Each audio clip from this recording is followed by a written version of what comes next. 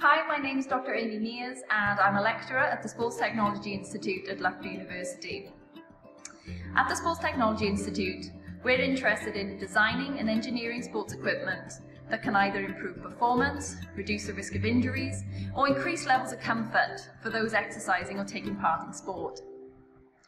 One of my main roles as a lecturer is teaching on our undergraduate sports technology degree programme.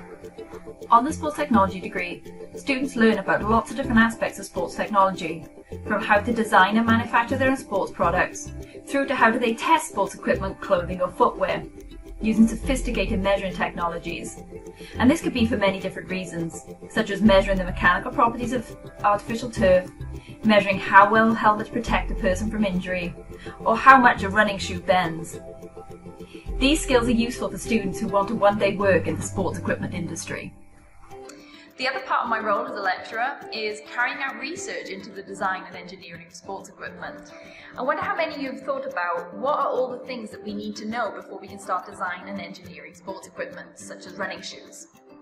Why do people choose different pieces of sports equipment, such as running shoes, and why are they all designed in different ways?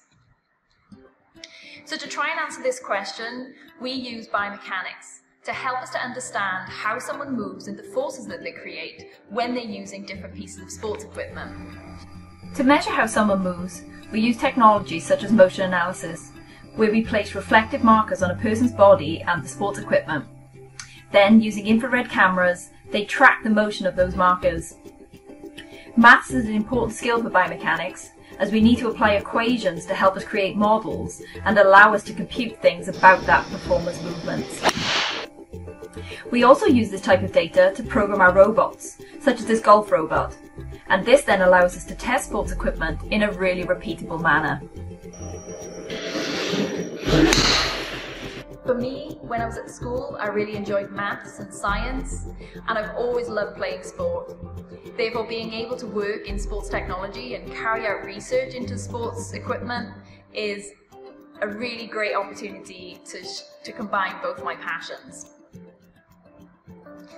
What I'd like you to do is, next time you're watching sport or someone exercising, think about and take a look at the equipment they're using, and think about how differently they move, and consider the research that we've been carrying out at the Sports Technology Institute. I hope you enjoy the rest of the week. Thanks for listening.